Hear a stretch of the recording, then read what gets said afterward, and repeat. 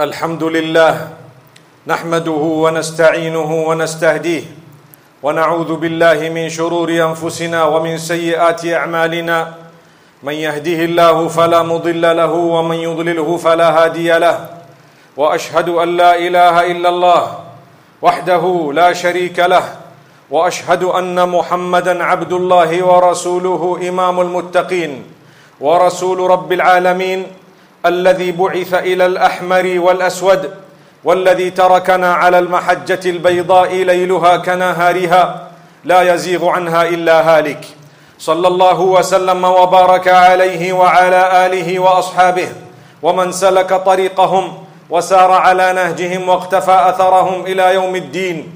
أما بعد, my beloved brothers and sisters in Islam, it is imperative that the first thing we remind ourselves of is the consciousness of Allah subhanahu wa ta'ala. It is known as Taqwa Allah. فَإِنَّ مَنِ اتَّقَى اللَّهَ وَقَاهُ.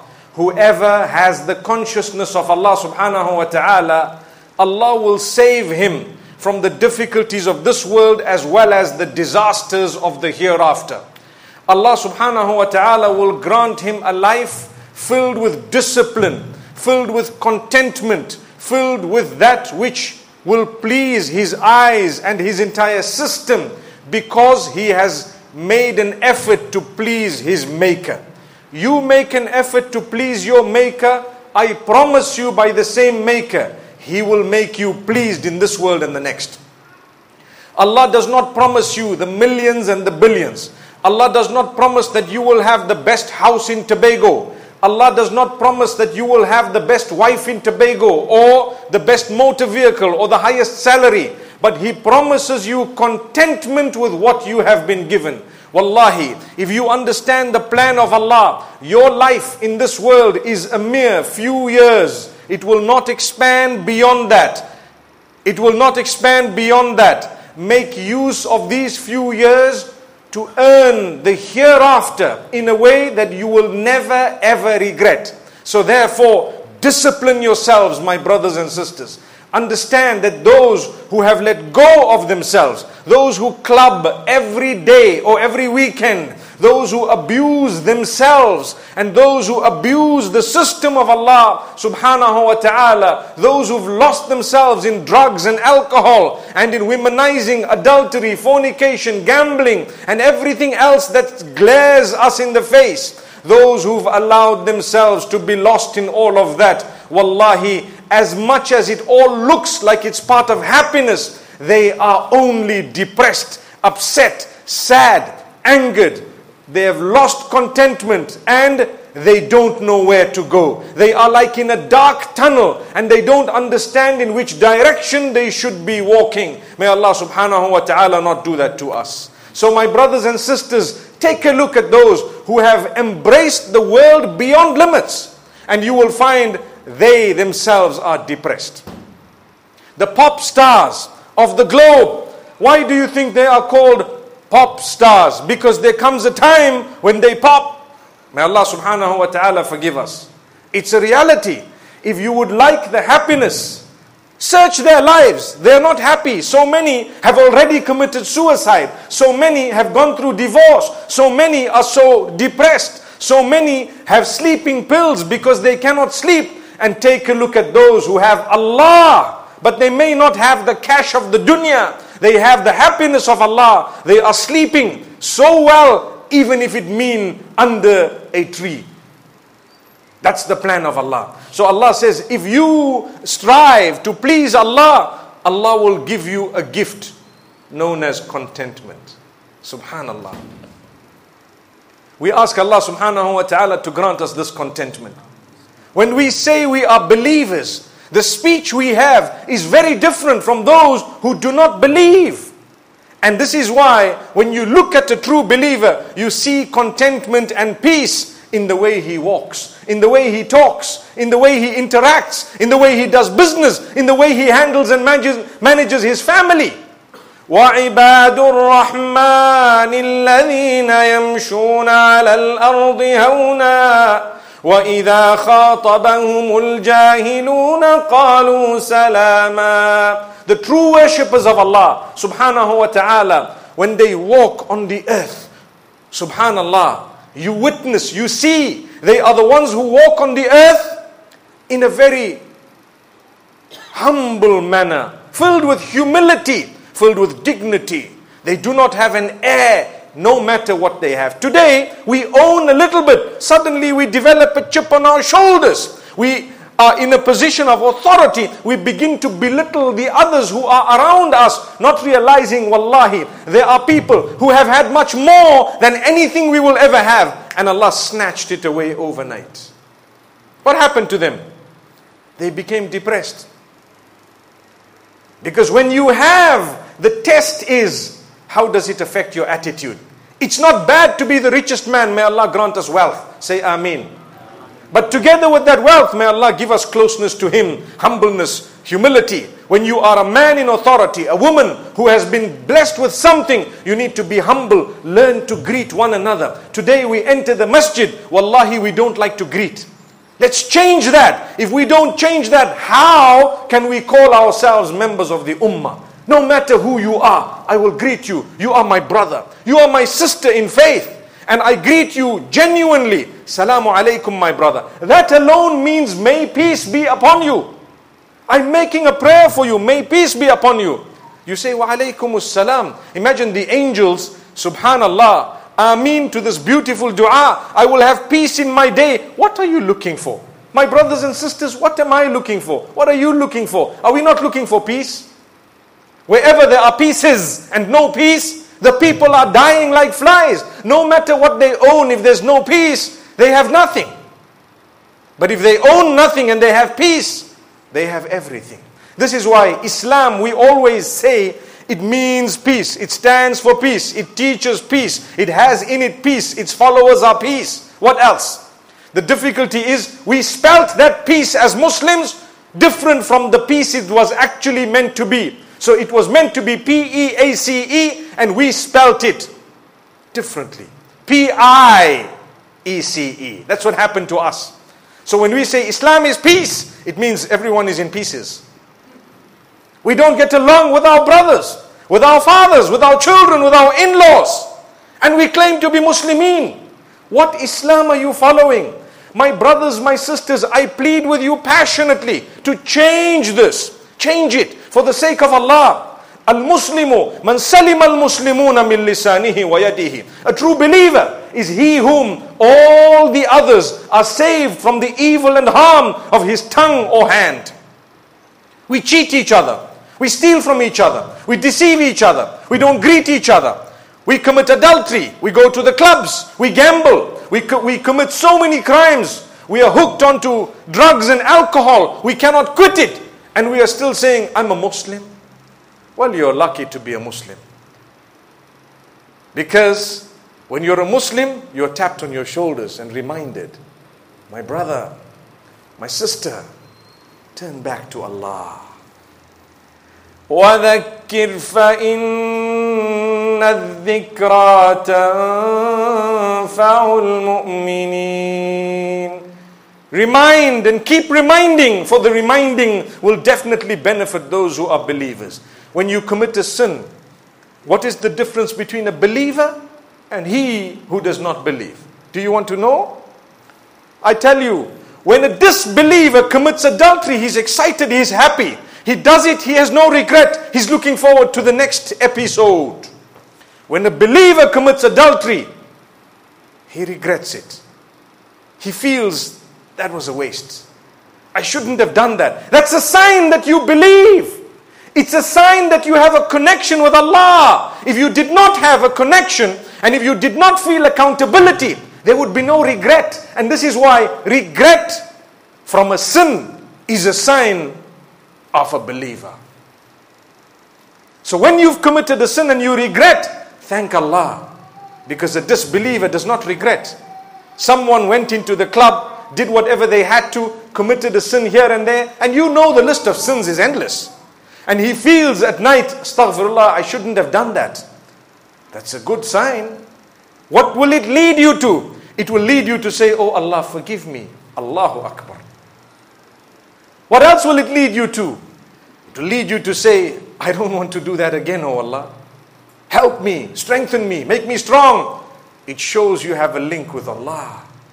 You're a believer. So be happy, because the disbeliever is he who doesn't bat an eyelid. And this is why it is said, when you commit a sin once and you're a believer, you regret. Commit it again, you regret. Perhaps a little bit less. A third time, the regret is even lower. When you get used to committing the sin, the iman goes from your heart. Until one day something big happens and Allah brings you back on path. Or you come back on path by the mercy of Allah, because of something that happened in your life. This is why, my brothers and sisters, you know, when we came onto the earth, have you ever asked yourself, why are we here?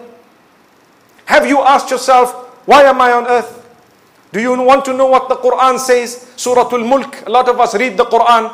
The Quran tells us why Allah created death and life. Do you want to know?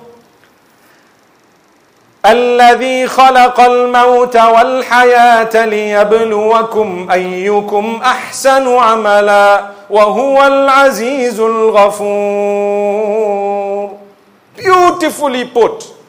It is He, Allah, who created death and life in order to test you. That's why He created you, to test you. This whole life is all about a test. And I can prove to you how it's a test. You did not choose what color you were going to be, where you were going to be born, whom your parents would be. You didn't choose any of that. You did not choose a lot of the circumstances surrounding you. Allah put you into your exam.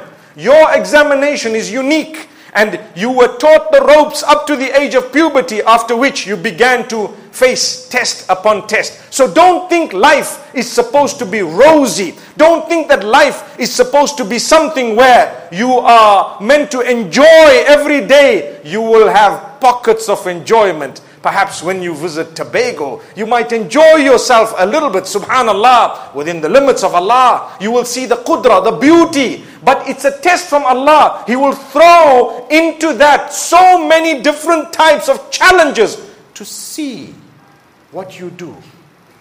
He will expose you to the opposite sex to see. He will make it easy for you to commit a sin in order to see, do you hold back? If you hold back, you passed it.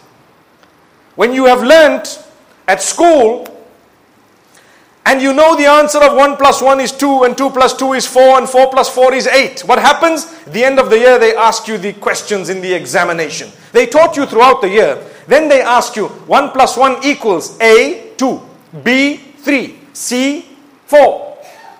What's the answer? A, B, or C? A. We know it's A, but we put B. We know it's A, but we put C. That's what we do. You know if you commit the sin, that's what's going to happen. You know if you abstain from it, it's the correct answer. Allah said, we're just watching. We created you to test you because you're going to die just like those more handsome than you have passed away, more powerful than you have passed away, more in greater authority have already gone. You're just another number, and so am I. You held back, you win. That Allah says, I created you to test you. If this world was meant to be a place where you're supposed to be having everything, trust me, there would be no point of having a paradise. Because if Allah says, when you die, I will give you paradise, you will get whatever you want there, a person might say, well, I've already got what I want here. That's what a person would say. So Allah says, no matter who you are, you will face challenges. I will give you and see what you do. I will take away from you and see what you do. Every one of us has challenges of health. Not a soul on earth can say from birth to death they did not have a health problem. Not a soul. Why? Allah's plan. Allah says, I put you here to test you. When I give you good health, did you fulfill your obligations? When I took your health away, how did you react? Did it make you despondent or not? And I tell you, when Allah does what we perceive as negative things, it's actually a gift for the believer. How? The hadith says, Inna Allah idha ahabba abdan ibtalah. When Allah loves a worshipper, He tests him. He puts in his life difficulty and hardship, because that difficulty and hardship will bring a believer closer to Allah. Tell me, a lot of us, maybe we just come to the masjid for Jumu'ah. Reality.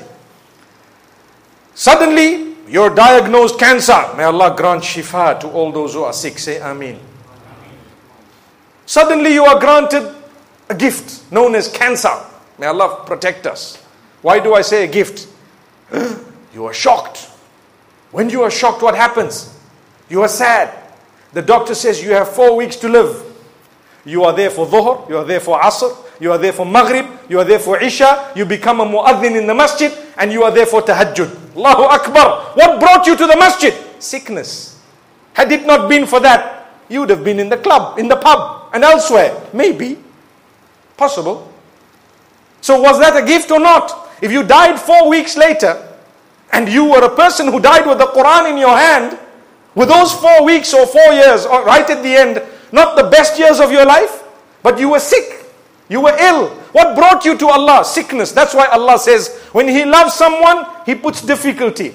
You were a wealthy man, suddenly riches to rags. What happened? You came to the masjid. You grew your beard. You started dressing, in a different way. You changed your life. Why? Hey, I need the help of Allah. Oh, Ya Allah, Ya Allah. Where were those hands last year? Oh, they were nowhere. They were holding bottles of alcohol. That's what happened. That was the gift of Allah. My brothers and sisters, change your life. We are one family. Life is too short to hate one another. Learn to love. Khairun nas anfa'uhum linnas. The hadith says the best of people are those who are most beneficial to the rest of the people. Why? Because just like if a person shares a mother and a father, they are known as brothers and sisters. Similarly, when a person shares the same maker, we are brothers and sisters in humanity. So I have rights upon you. Why? He who made me made you. Done. I love you because you are my brother. I don't care whether you come from Zimbabwe or Trinidad and Tobago or Trumpland. I'm not interested. You are my brother and sister. That's what it is. There are rights I will fulfill. You may have your weaknesses. Guess what? I will have mine too. You will help me, I will help you. You will not judge me, I will not judge you. When I say judge here, I'm talking of something evil. I'm not talking about an issue where there is a judge to judge between two people. And it brings me to a very interesting point. I'm just going to add on to what I'm saying. My brothers and sisters, always listen to two sides of the story. Never ever be tempted to judge without giving the others, no matter how glaring it seems, a chance to give their version. That was just a side point. So going back to what I'm saying, my brothers, my sisters, it goes beyond that. The animals that are out there, the trees, the plantation, the ocean, the water, the flora and fauna, the oceans, what lies in the oceans in terms of the fish, etc. All that, creatures of the same maker, there are rights to be fulfilled between you and them. It's part of your test. It is a part of your test. So when you have one after the other, test upon test, trust me, the qualification you get is far higher, far greater. Some people were born into a problem. Already orphaned. Look at Muhammad sallallahu alaihi wasallam, born orphan. But he is the best of creation, the most noble of all prophets, the highest in the eyes of Allah subhanahu wa ta'ala, but an orphan. Sallallahu alayhi wasallam. His status is so high that if you don't say sallallahu alayhi wasallam, you're sinful. Yet he was an orphan. It goes to show that if you've lost your parents, it doesn't make you a person who's disadvantaged. Perhaps Allah may love you much more. Perhaps your status may be elevated even more. That's just one example. But there are so many examples in his life. He stood upon justice firm. He lost a lot of his family members and friends. Lost them. Maybe not friends as in those who were close to him accepted the message. But those who knew of him from amongst his own tribe rejected. That was a test. He was truthful. What did he do? What would we do? Give it up. Astaghfirullah.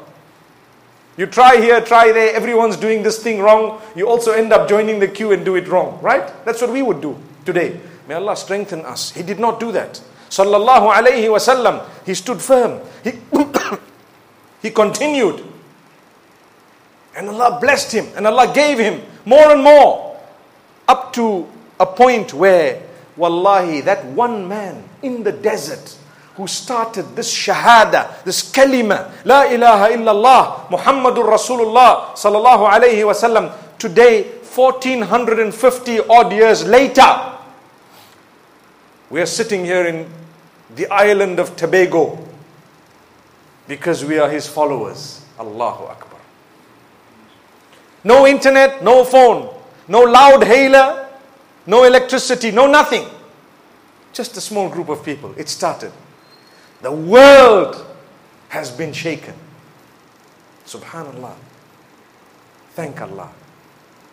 My brothers and sisters, as I end, I call upon you to do one thing. For the sake of Allah, become brothers once again. Learn to love one another.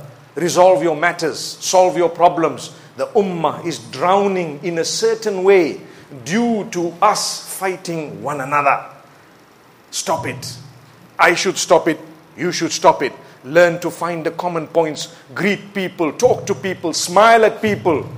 Don't let one or two differences make you hate one another. Look at the thousands of points in common and learn to love one another. May Allah subhanahu wa ta'ala bless us all. And may Allah subhanahu wa ta'ala grant us Jannatul Firdaus. May Allah subhanahu wa ta'ala open the doors of goodness for every single one of us. أقول قولي هذا وصلى الله وسلم على نبينا محمد وأستغفر الله لي ولكم ولسائر المسلمين فاستغفروه إنه جواد كريم.